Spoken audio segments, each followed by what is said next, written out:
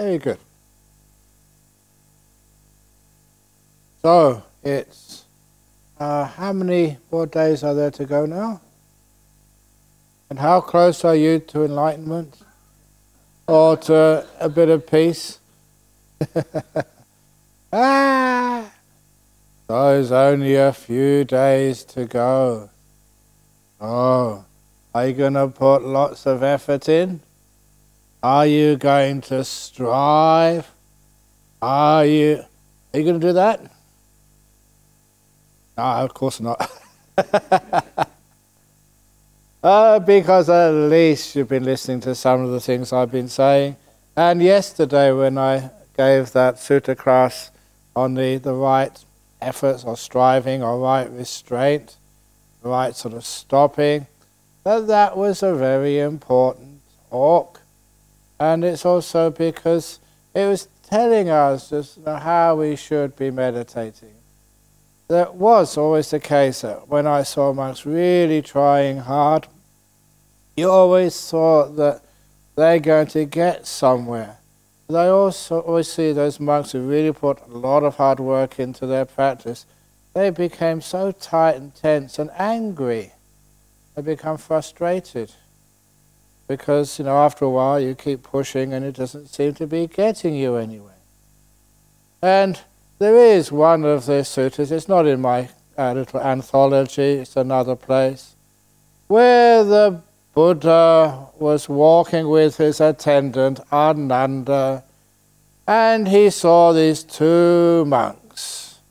The first monk that he saw, this monk was sitting so perfectly straight, full lotus, right leg over the left leg intertwined, the right hand over the left hand, thumbs just slightly touching, straight back, chin in, meditating, not moving. And he looked at his attendant Ananda and said, I'm worried about him. And sure enough, a couple of weeks later, he disrobed. Yeah. So, further deeper into the forest, he came across another monk. And this monk was sitting in the forest, nodding this way, nodding that way, and nodding all over the place. And the Buddha turned to Ananda and smiled. I'm not worried about him. And a couple of weeks later, he was fully enlightened with psychic powers as well. And when I first read that, I said, there must be some error in translation. That can't have happened. Surely that monk who was sitting really straight, not moving, he was the real fellow. The other one was just this lazy slob, a hopeless case. But it was the opposite. And of course you ask, why? Why is that monk who was really putting effort, was disrobed, and the other monk became enlightened? And of course there's many personal experiences about monks like that. There's this French monk who'd hardly ever speak. I remember spending a rains with him in this very, very simple monastery. And every week when we had an all-night meditation, he would always be sitting bolt upright. I never saw him just nod or fall asleep at all. He was, on the outside, a perfect monk. And of course, the monks would gossip with one another and say, oh, look at him. I'm watching him, he sat bolt upright all night. He must be just that far from being an arahat, fully enlightened. Then I went away somewhere and I found he disrobed. And he left. And I thought, why? I thought he was almost enlightened. And then he actually told people that what was happening was that he was trying so hard to be perfect. He was holding his body all night. And he said he said to me personally, he said, sometimes Ajahn Brahm, I opened my eyes and saw you were half asleep, closer to the ground than to the top. And he said, I was so jealous. I wish I could have done that. I wish I could have been sleepy. Because he was the control freak. So afraid what other people would think about him. And because of that, he was so tight and tense. He lasted 4 years.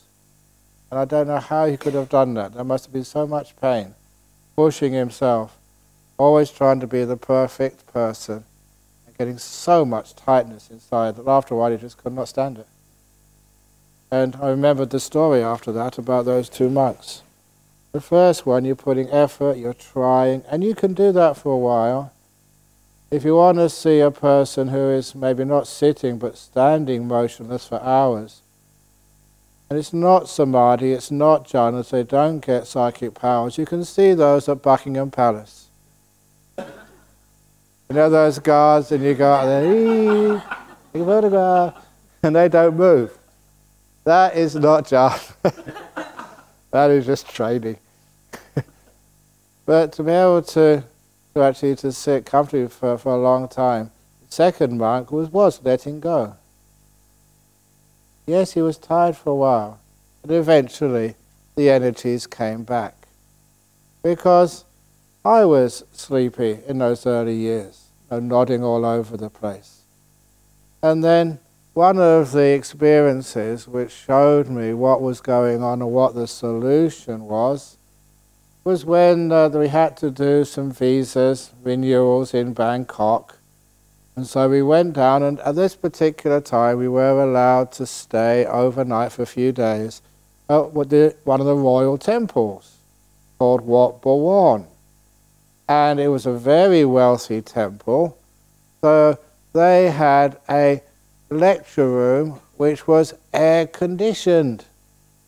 I mean, they didn't have air conditioning in these monasteries in those days, but this was one of the first ones which had one. And we'd always get up, actually, once we come to Australia, we get a bit lazy. We don't get up till 4 o'clock. But over there, we used to get up at 3 o'clock in the morning. So, you know, we've gone downhill ever since we came overseas. 4 o'clock in the morning. Lackers. But anyway, you get up at 3 o'clock in the morning, you know, and go into the forest on the outside to meditate. And of course, the temperature was in the middle of the jungle. It was really hot and oppressive. And even that time in the morning, you were sweating.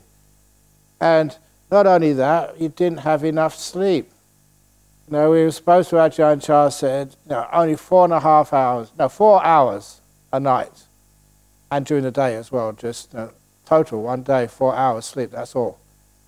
That was so hard to get 4 hours sleep, because 4.5 was all I could get it down to. Could never make it to 4 hours. But you tried.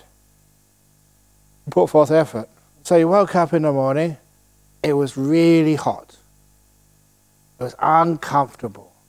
I was sleep deprived and also malnourished.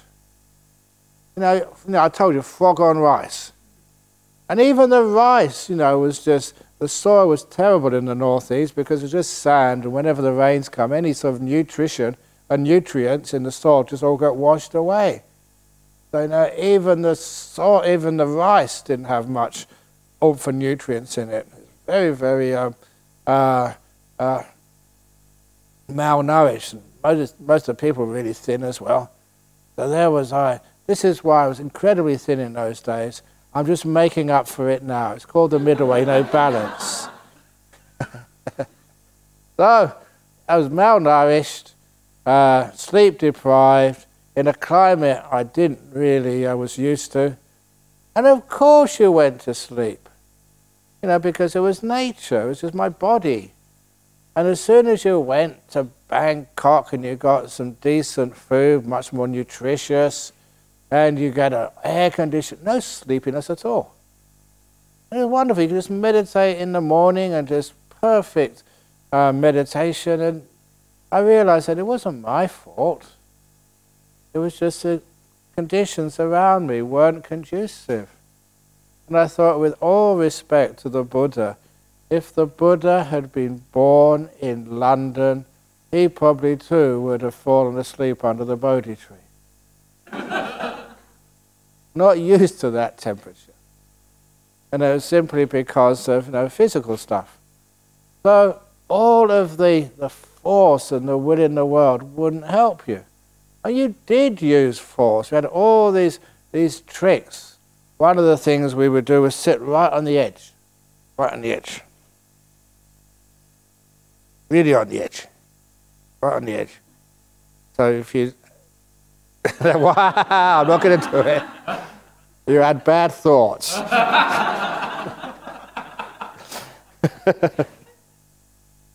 And I tried to make sure that you wouldn't fall over. You just tight and tense all the time. Or you had the, I haven't got it here, have the matchbox trick. So you know the old matchboxes, with all the little pieces of wood which you strike the match? And you take the cover off, the sleeve off. So you just had the tray with all the matches on, and you put it on top of your head during the meditation. So you put it on the top of your head and you close your eyes and you start meditating, because if they'd fall on the floor.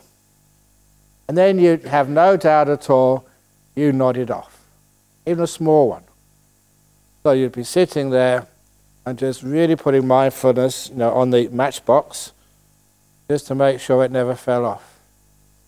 And it was interesting little technique, because after about 5 or 10 days of practicing this, the matchbox never fell off.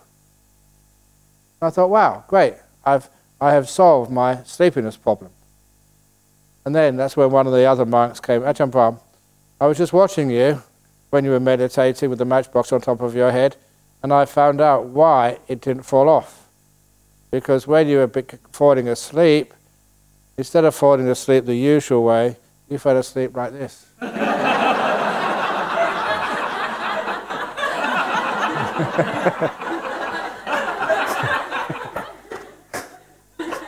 Then it's really so sneaky, this mind and brain of yours.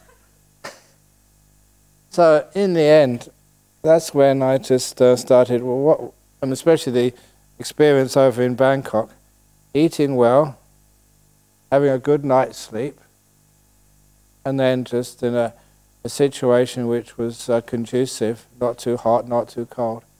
There was no sloth and torpor. That had just gone.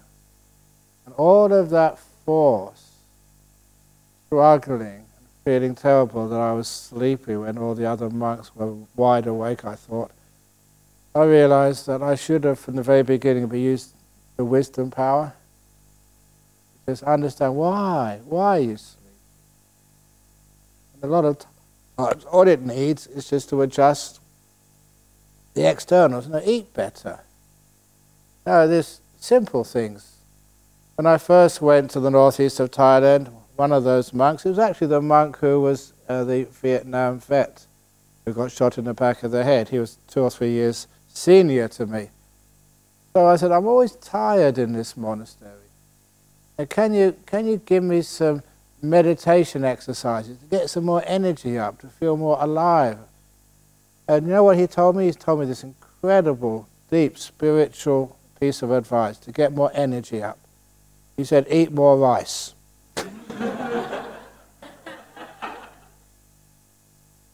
The obvious thing which you never thought of. So I had a bit more rice in the morning. Of course, your energy was up. It's obvious. Doesn't matter how many additives you put in your car. If you haven't got any petrol in it, it's not going to go. So little things like that, the wisdom power. And how often is it that we think that we put forth more effort, try a bit harder, but it's the wisdom power. That is where you have these wonderful understandings and learn how to meditate really well. So one of those wisdom power teachings, and it's one of my favorites, so some of you have heard it before, but I'm going to indulge, I'm going to say it anyway. And it was a long time, I heard this years and years and years ago. It was in an airport, just waiting for a plane and chatting with somebody. He told me this story. And he was Middle Eastern, and apparently it's an Iranian story from the teachings of Rumi. And sometimes I'm always interested just the way that Buddhist stuff goes, from one place to another place. How it actually gets over to different cultures. For example, there was, I think maybe about 20, 30 years ago, that in the Catholic tradition, every day had a saint attached to it. They had 365 days and 365 saints, to worship for that day. And one of those saints was Saint Jehoshaphat. I don't know if you know Saint Jehoshaphat's day. I think it was only in February or something. But the story of Saint Jehoshaphat was that he was an Indian prince who saw a old man, a sick man, a dead man, and then a holy man. And as a result of that, he left the palace, went to the jungles, found God, and converted the whole of India to Christianity.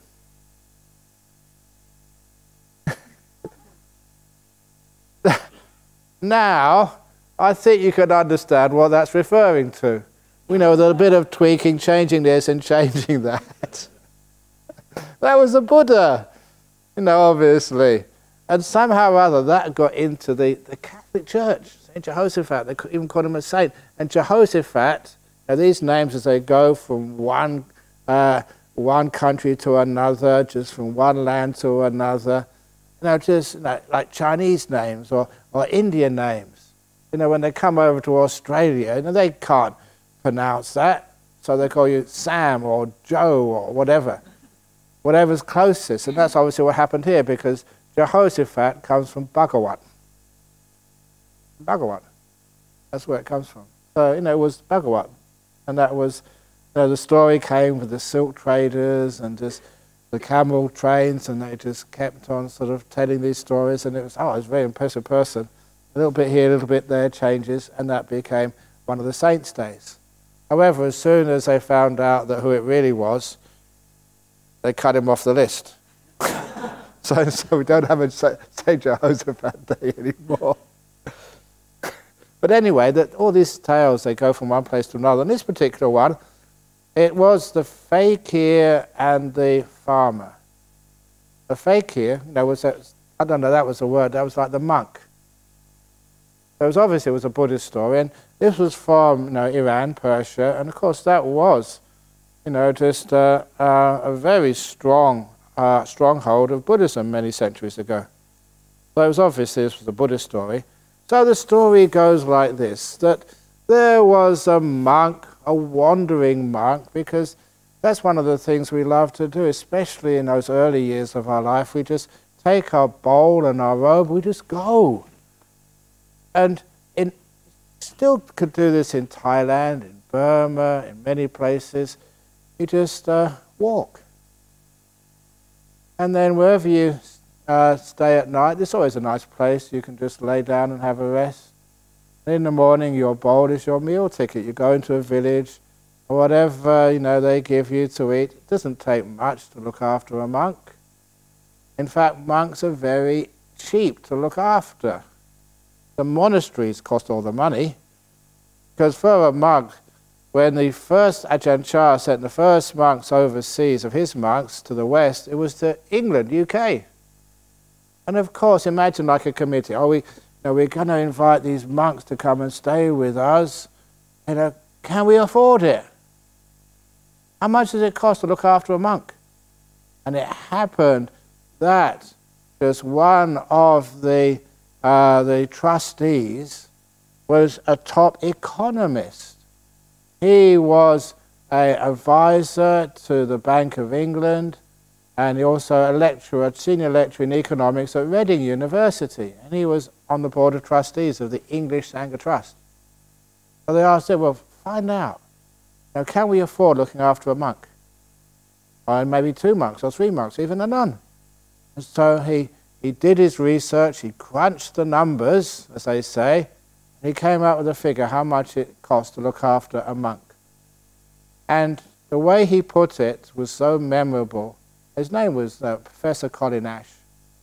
And he crunched the numbers and he said, well, it's much cheaper to look after a monk than to look after a pet dog. And once he said that, just so many ideas started coming out, because the similarities are, have a little dog in your garden, you build a nice little kennel for him. For a monk, it's just a kuti, they call it, a little bit bigger, but the same idea, just a simple room there, just one room, laying on the floor. There's even my little cave. And it has many similarities to a kennel. A little bowl, you eat out of a bowl, just like the dogs do. They're very friendly, you take them for a walk and they wag their tail, you ask them to give a Dhamma talk, and wah, wah, wah, and they're very, very friendly. You can pat them on the head, but not this monk, thank you.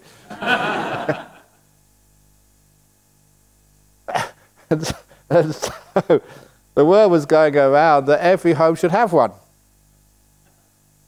Wouldn't you like to have like a little monk or nun in your backyard, back garden, if you have one? And just live and just put him a bowl of food every day and just pat them on the head.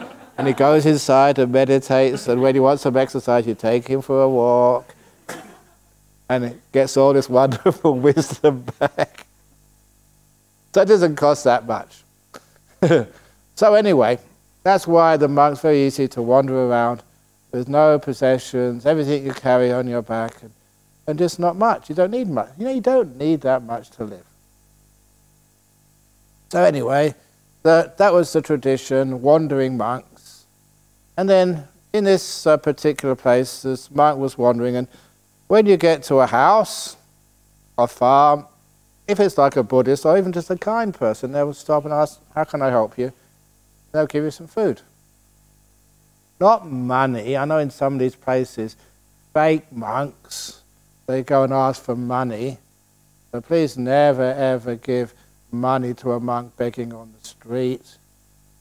I know I'm a bit mean and nasty, but I said, if ever you see anything like that, just, oh please monk, just wait for a moment, I'll get you something. And get some of the smelliest, oiliest, greasiest of curry. Put it in all over his banknotes. I shouldn't do that. Maybe. But anyway, the real monks just accept food.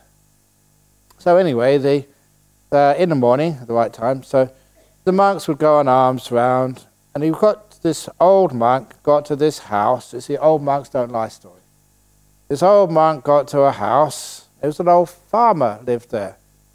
And the farmer just saw it was a monk coming, was so excited, and got the monk some food. The wife came out also to greet him. They had 2 little kids and a nice dog. And then the farmer, having given some food to the monk, just asked him, it's getting close to the rains retreat, like it's close to the rains retreat now. And they said, have you got a place to stay yet for the rains retreat? Because you're not supposed to travel, you're supposed to stay in one place. And this old monk said, actually, no, I haven't got a place to stay yet.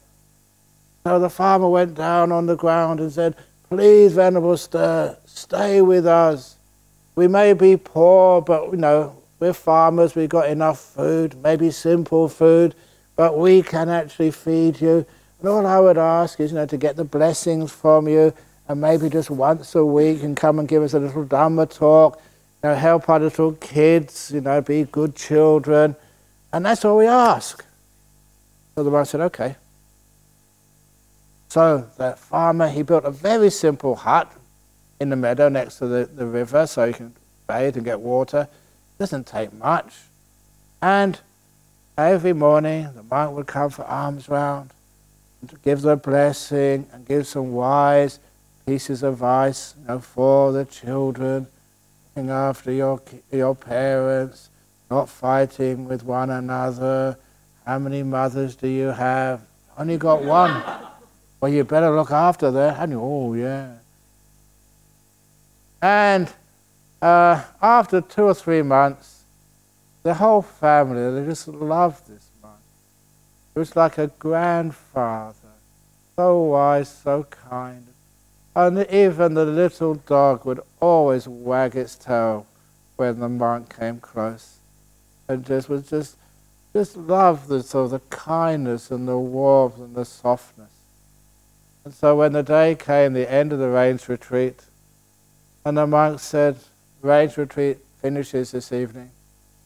Tomorrow I will have to continue my journeys, my wandering, because I'm not attached to any home. Only the rains retreat. When the monsoons come, do I need a dwelling? I'm going." "Oh, no, please don't go." The farmer went down on the ground. The wife also went down on the ground next to him, crying. And the two kids started screaming. And even the dog put its tail between the legs and started whining. "Woo, please don't go." And the monk said, "Look, I have to go. I've been teaching you about attachment and letting go. We all have to go sometimes. Tomorrow I will go. But," he said, "you have been so kind, such good supporters. And this rains retreat, my meditation has been so wonderful. In my meditation, I can share this with you, I've discovered, much closer than you think, there's a big, a massive buried treasure. You've been so poor. And I found that buried treasure. I don't see why you shouldn't have it, so that you don't need to live in poverty anymore." It's amazing, even though they were very sad at the monk going, the prospect of a buried treasure and being really rich, they stopped crying. Why does that work? And he said, "But you have to listen carefully, pay attention, be mindful. Remember the instructions. If you follow the instructions, you will find that treasure tomorrow, and you'll be rich." All listening. Even the dog was listening. And he said, "Tomorrow morning, at dawn, stand in the doorway of your little hut. Wait for the sun to start rising. Face the direction of the rising sun. Pick up that bow and arrow you use. Point the bow and arrow in the direction of the rising sun. And when the disk of the rising sun separates from the horizon, then let the arrow fly. Where the arrow falls, you will find the treasure." Remember the instructions. If you follow them, you will find that treasure. I'm an old monk. Old monks don't lie. Oh, they were stunned that tomorrow they'd be rich. Of course, they missed the old farmer. They missed the old monk, but tomorrow they'd be rich. So they hardly went to sleep at all. Is it dawn yet? Is it dawn yet? When's it going to be dawn? And he was up there an hour or two before dawn, waiting and waiting. And then, as the light started to appear on the horizon, he stood on the doorway of his house. He had his bow and arrow ready. And as the sun came up, he pointed the bow and arrow, aimed the bow and arrow in the direction of the rising sun. As it rose, rose, rose, he couldn't wait. And when the moment when the sun separated from the horizon, he shot the arrow. It went a long way. And the whole family chased after it. Wife, 2 kids and the dog. And when they got to where the arrow landed, the wife had to dig the hole. That was Asian culture. But Asian culture, Western culture, the law of karma happens no matter what culture you're in. So, the woman was digging the hole, digging and digging deeper and deeper, and what did she find? Nothing, only trouble. Because that field where the arrow landed belonged to a lawyer. And the lawyer was just coming for a walk that time of the morning, and he saw this woman digging a hole in his property. And he said, "You can't do that. I sue you. I'm going to take everything you own. It's illegal. It's a crime. You can't destroy other people's property." And the wife said, "Not my fault. My husband told me to do it." "Okay, you're sued." And then the husband said, No, the old monk. It's old monk said we find a big buried treasure here." And at that, the lawyer stopped and said, "Did you say old monk, Buddhist monk?" "Yeah, old Buddhist monk." "I'm a Buddhist," said the lawyer. And old monks don't lie. "What did he tell you?" "Oh, be quiet." "What did he tell you?" And he said, all the instructions, stand on the threshold of the house and let the arrow fly. And the lawyer said, "Look at you. You're so thin. You've got no meat on you at all." "Look at me," said the lawyer. Said, I'm well fed, I am strong, I am smart. Said, "Look, I'll do a deal with you. I will shoot the arrow tomorrow morning. I'm sure I'll get the treasure. But because you told me about it, I'll give you 10%. And the dog started barking. So, "Okay, well, 40-60. The dog. "Okay. Well, look, I've got a sort of, all my administrative costs, 51-49 in my favour." And that's the best they could do. Even the dog, "Okay." So they signed the contract. You have a contract lawyer. So they signed the contract, 51-49%. And so the following morning, the lawyer was there early. And as the sun rose, he stood at the door of the house, aimed the bow and arrow in the direction of the rising sun, and as the disk of the sun rose above the horizon, he shot the arrow. And it went a lot further. And they all ran after it. The poor lawyer was puffing and panting as he was running. But they all ran after it. And when they got to where it landed, the law of karma. This time, it was the farmer's job, to dig the hole. What you ask somebody to do today, you'll have to do it tomorrow. It comes round. So the farmer was digging the hole, and the lawyer was egging him on. Come on, there's a treasure there somewhere." What did he find? Only more trouble. Because this time, the arrow was in the land belonging to a general in the army. And the general was coming with his soldiers. He said, "What are you doing? You can't destroy my property. Soldiers, cut their heads off. All of them, including that dog." Said the dog, whining. And the man said, "It's not my fault. The lawyer made me do it." The lawyer said, "It's not my fault."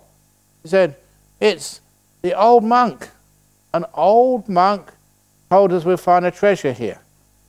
And the general said, "Put your swords away, soldiers, because I'm a Buddhist too." Now don't ask me what is a general cutting off people's heads doing, being a Buddhist.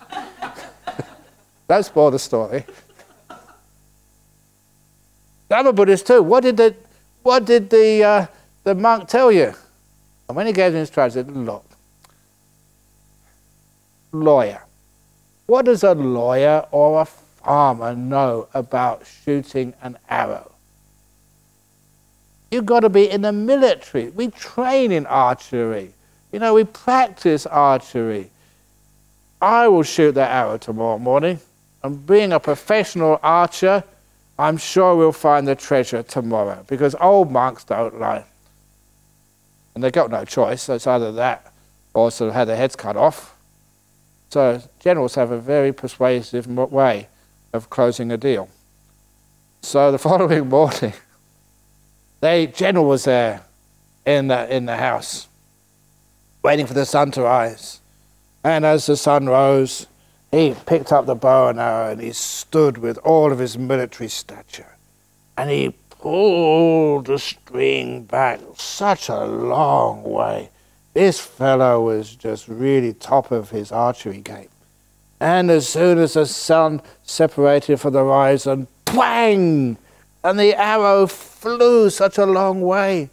And everybody ran after it, including the kids and the dog and the lawyer, panting away, but he was excited. He's going to find a treasure today. And where it fell onto the ground, whose turn was it now to dig the hole? The lawyer, yes. So the lawyer got the spade and dug and dug and dug. And what did he find? Real trouble this time. Because that landed in the garden belonging to His Majesty the King. Royal property. And all the royal guards arrested all of them and pulled them in front of His Majesty the King. There was a general there and the lawyer, the farmer, his wife, the 2 children and the dog. Yeah, don't forget the dog. In front of His Majesty the King. And the king addressed the general. He said, "General, maybe I could expect this of ordinary people, but of you, you should know better than this. You're one of my most trusted generals, one of my most loyal fighters. But the law is the law. You'll know the penalty for destroying royal property. It's execution. I'm going to have to kill all of you. It's the law." And at that, the general said, "It's not my fault. The lawyer, he's behind this." And the lawyer, "No, it's not my fault. It's the farmer." And the farmer, "Not my fault, Your Majesty. It's the old monk." And at that, the king said, "What did you say?" "It's the old monk who said we'll find a treasure here." "Old monk," said His Majesty, because His Majesty was a Buddhist too. And he said, "Old monks don't lie." What did he actually do? What were the instructions? When the king heard the instructions, he couldn't figure out what mistake they made. So he said, "I'm going to commute your sentence for a week or 2 until I find that monk. I want to find out what's going on." So they put all the general and the lawyer, the husband and wife, the farmer and his wife, and the 2 kids and the dog, put a nice little cell for the little dog, really nice food in there, but didn't get any exercise in jail, but still, you could sleep all day. It's not bad for a dog being in jail. But the king sent all of his soldiers out to try and track down this monk and find out what was going on. They eventually found him. They brought him back into the palace, and in front of all the other people accused and on death row, he said, "Monk, you've got these people into very big trouble. They'll be executed because of you. Why?" And the monk said, "Because, Your Majesty, they never followed the instructions. All the things I've been teaching the last 4 or 5 days, have you followed the instructions? You've been digging your meditation hole. What have you found? Nothing, only trouble."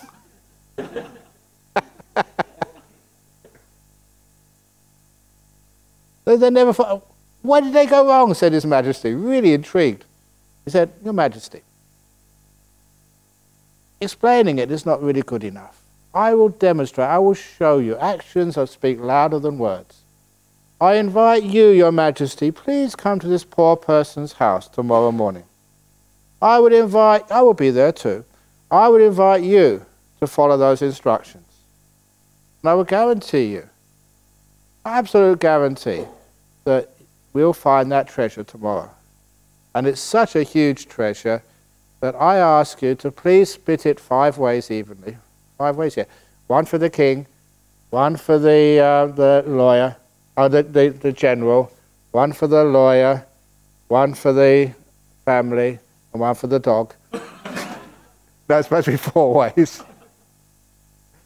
4 ways, and it'll be enough for you. You'll be happy. Let alone this poor family. They'd just be so wealthy compared to where they come from. The kids, "Okay, let's go." But the following morning, they all met at the this poor man's hut. His Majesty the King was there, standing at the doorway of the house, waiting for the sun to rise. And he looked at his position to make sure, following instructions, he looked to the monk. The monk said, "Correct, Your Majesty." So as the sun rose, the Majesty picked up the bow and arrow. "Correct, Your Majesty." The sun rose further. His Majesty the King pointed the bow and arrow in the direction of the rising sun. "Correct, Your Majesty." Just at that moment, when the disk of the sun separated from the horizon, he turned around about to shoot the arrow, and the monk said, "Wrong, Your Majesty. I never said shoot the arrow. I said let the arrow fly." And the king thought for a few moments and understood. He opened the thumb and forefinger of his hand, and the arrow tilted down and fell right between his feet where he was standing. And they dug a tiny hole, and there they found this huge treasure. He said, "I told you the treasure is much closer than you think." It was right where he was standing, right between his feet. He let the arrow of craving go. And where does it fall? Right where you are, sitting here on this cold hall with a huge teddy bear on your lap, tired, hungry, whatever. It falls right here. And there you find the greatest of treasures. In the present moment, right where you are, right. And it's not just treasures of money, they got the money as well. So that little dog, from that day on, or just for a few days afterwards, that little dog lived in a air-conditioned kennel with many different rooms. There was a TV room, an exercise room, a lounge room, and he even had room service. He learned how to press little buttons, what he wanted to eat that day, out of golden bowl. That was a nice wealthy dog after that. But that's not really what the treasure was. The treasure was to understand when you let go of the arrow of craving, you find what you have right now. Where you are, in this moment, right here, wherever this happens to be, there you find a treasure beyond your wildest treasure of contentment, happiness. Right here. That's a story. And that's such a true story. I know that. You know why? Because I'm an old monk. And old monks don't lie. So, where are you shooting the arrow today? What are you trying to get? Where are you going to try and run and dig a big hole somewhere, and what do you ever find? Nothing, only more trouble in your life. So this is one of the reasons why we learn from that lovely story about contentment, being here, and right here, that's where you find the truth. Another little similar story about letting go, all about the right efforts. There's actually basically no effort, it's just stopping. Where you are, instead of going over here, go, where are you right now? Be here. Go deeper into this moment. Similarly of the lotus, go right inside, and there's incredible lotus petals inside. But we also have some of Ajahn Chah's similes. One of Ajahn Chah's most wonderful similes about meditation, I forgot for years. Because he told this story when I first went to Thailand. And just, like me, sometimes you have these stories, we keep telling them, and after a while they go off the radar, and then sometime you remember them again, you start talking about them again quite a few times. And then this is what happened with Ajahn Chah. This was one of his similes. And I remember hearing it, you could say it on and on and on, and many days in a row to different people, and then sort of never heard it for years. Until you heard it in your own mind, remembered it, because it was appropriate to what was happening in your meditation. That was the story of the mango orchard. And it's a terrific story. It just shows you the place of things like right effort in meditation. And just how so much of it is counterproductive. Because he said, his monastery, which was Wat Pah Pong, he said it was a mango orchard whose mango trees were planted by the Buddha himself. I told you Ajahn Chah was unconventional. I'd never heard that before. And there's no mango trees in that monastery. What's he talking about? Mango trees planted by the Buddha? Buddha was 2,500 years ago. The mango trees would be dead by now. Oh, dust. What? No mango tree lasts 2,500 years. So what's he on about? And then he started saying that those mango trees planted by the Buddha, they're still there, and they are so ripe and plentiful, are the mangoes, that they are just so sweet. And there's thousands of them there. Yeah? What's going on? But he said, these days, you cannot climb the mango tree to get the fruit. You won't be able to reach it. Or the other way they used to do it is throw sticks to get the mango to fall. You'd always miss them. Try and get a ladder, it's too high. Shake the tree, they won't fall. There's only one way, and only one way, to get the juicy, sweet mango which has been planted by the Buddha. And that is, sit still under the tree. Sit and don't move. Hold out your hand and a mango will fall. I thought, come on. You know, I've done science degrees, I've seen mangoes. You know, how long do you have to wait sitting under a tree with a hand out? Come on. And if, you know, because the birds get those mangoes first, so those mangoes are ripe, the birds get in there, they can fly up, they can get it easy. So they usually eat most of the ripe, the sweet mangoes. And if one did fall, what's the chance of it falling right in your hand like that? It's more likely, you know, knowing our luck, my negativity, it's more likely to fall on my head than fall in my hand. Crazy. And I really dismissed that as a crazy teaching from a mad master.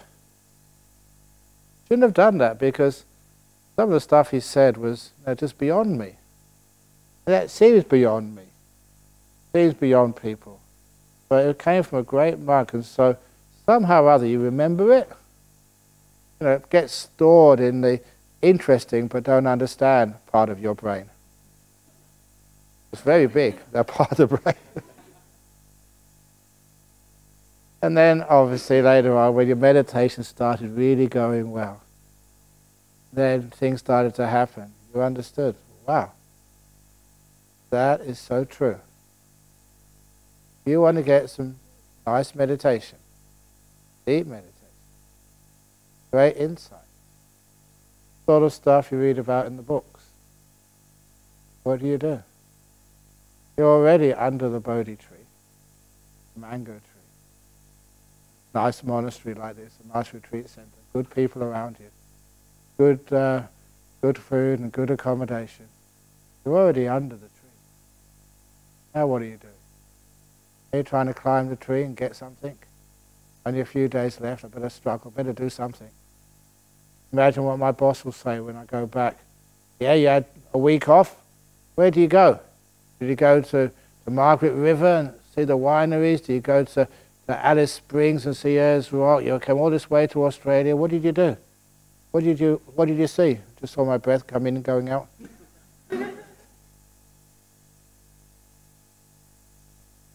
You're crazy. Some people think I better do something quick to justify coming all this way, spending all this money. So a lot of people try climbing the trees. Yeah, don't get anything. Making the tree, come on, get me something. That doesn't happen. Throwing things up in your mind, come on, get to get a jhana, come on. It doesn't work. You can't reach it. What you do is you see perfectly in this moment, letting the arrow of craving fall, not wanting anything in the whole world, being here, opening up your heart. Then, plop, plop, plop, plop, plop, plop, plop. It all comes to you. Weird, but that's how it works. You go chasing things, chase them away. Sit still with beautiful kindness. All these sweet, juicy mangoes. They call them like the fruits of meditation, the fruits of the path. They just come to you. When you strive, never come. Next simile, oh crikey. Next simile, I think I mentioned this briefly before. So I would need an assistant. Would you put your teddy bear down? Can you come up? Because are you an honest lady? Very good. So now, just because I don't want you to try and impress me, I just want you to be as honest. And if I make mistakes, please tell me. Please tell everybody. Now I have this cup of water here, an ordinary cup of water. Yes. Not a magic trick. I'll now make you disappear. Whoosh. I got this glass of water. Now this water represents your mind. Trying to keep it still. When you're meditating, it's hard to keep the mind still, isn't it? There's always things you've got to think about, or someone makes a noise, and you've got an itch here and ache here. So that's like my mind. And I'm going to try and keep it still. Now, is it still yet? Or is it moving? Moving. Why? I'm not paying attention, am I? I'm now going to be mindful. I'm going to be mindful of the water. Has it stopped moving yet? Okay, it's moving. So now, the video is crazy. Now, it's because I'm mindful, but I'm not concentrating. I'm now going to be mindful of this water and concentrate it. And I'm going to strive. My striving is to keep this still.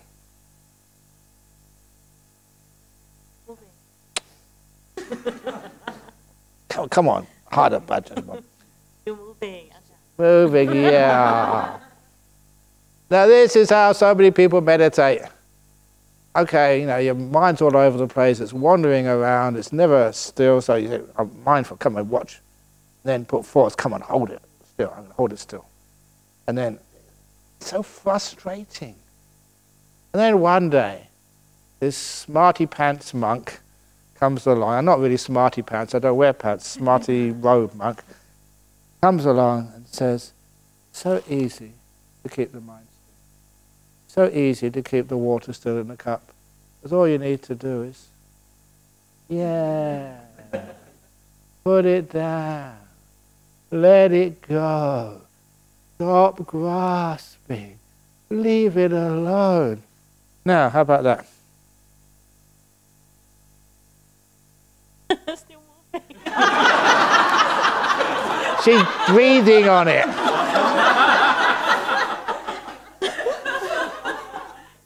It's better now. Better now. Okay. Wait for a while, come on. Yeah!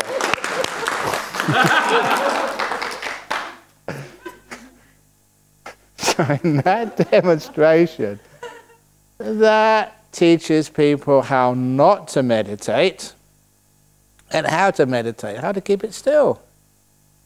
You see that's just Ajahn Chah's simile, but it's so easy in the moment. But what many people do, I never demonstrated this problem.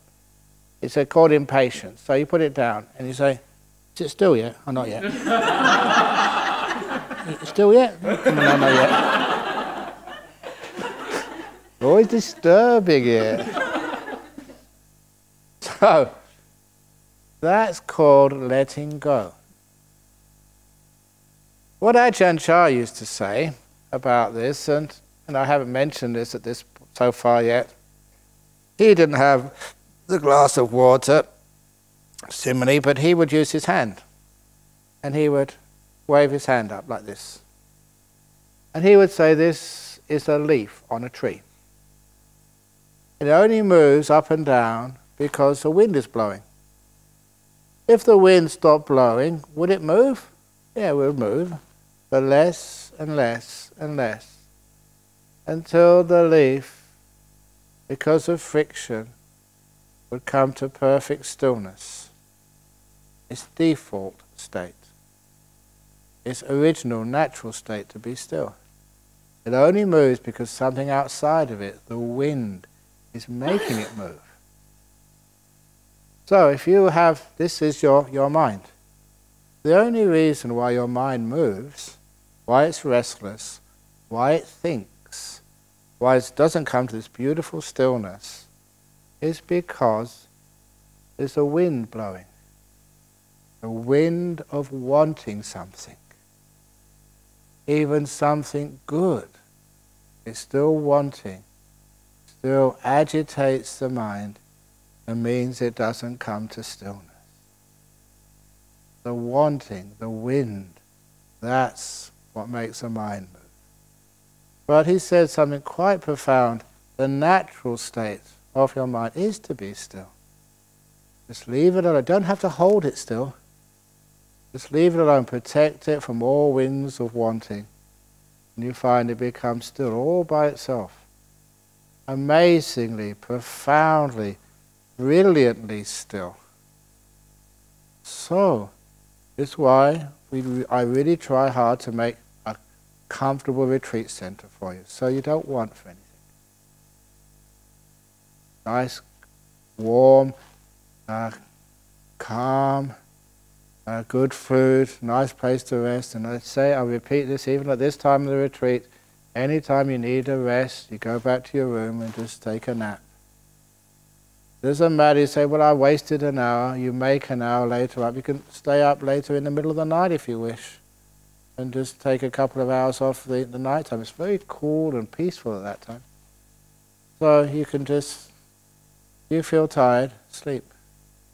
You wake up, someone's already following my instructions. Very, very obedient.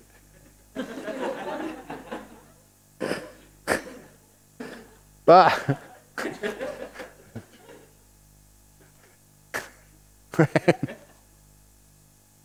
when a person, they stop wanting, they rest, they relax, they're at ease. And then you find, yeah, but I'm sleepy.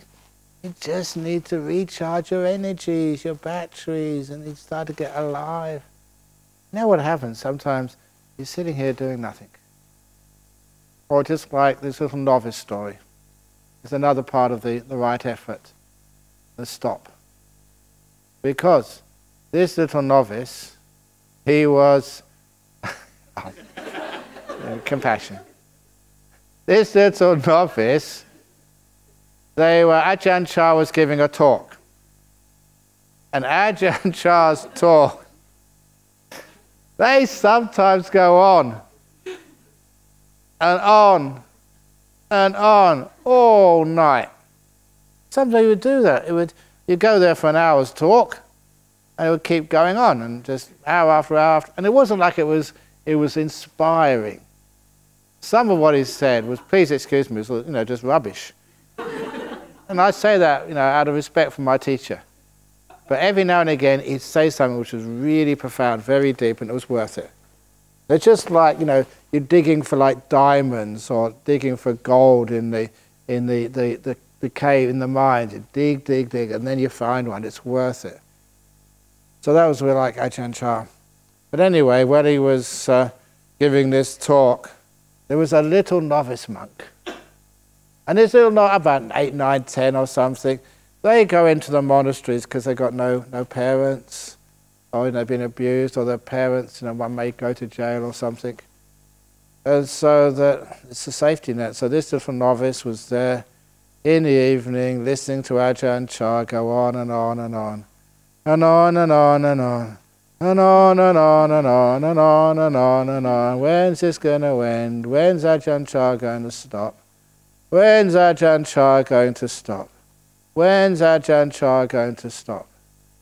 And that became like, repeated, like going around in a loop. When's he going to stop? When's he going to stop?